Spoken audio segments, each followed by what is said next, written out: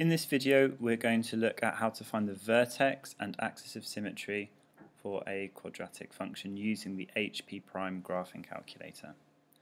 My first job is to enter the function into function 1 on my calculator.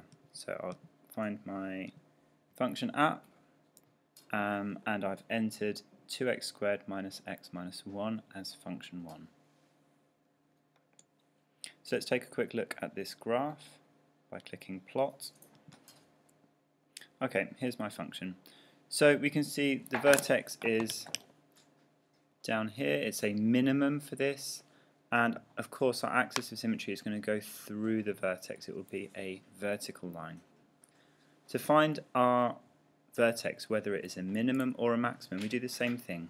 We click on menu and then FCN. And this brings up a list of useful features that we can find. The one that we're concerned with at the moment is extremum, option number 7. And this finds us our maximum or minimum.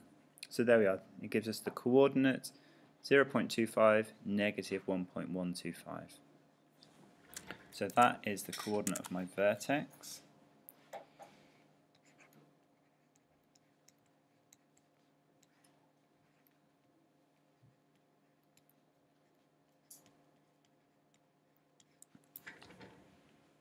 The axis of symmetry is the vertical line that goes through here. As it's a vertical line, it has the form x equals a constant.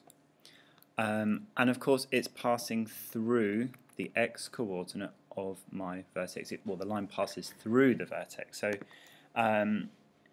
this is the value that we're interested in. So our axis of symmetry